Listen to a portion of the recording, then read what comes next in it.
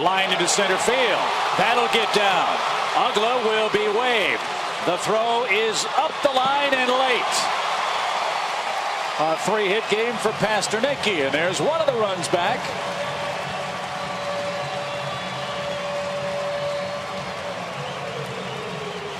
(12-9).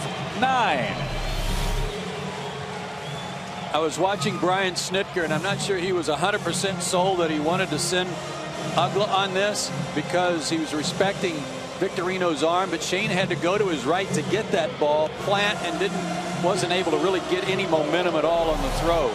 So a wise call and a good call by Snitker to send him because the throw turned out to be off the mark. See Shane going to his right and basically had to almost come to a stop and flat-footed had to make the throw. Brian waiting, and then he started waving after he saw Victorino go to his right to get it.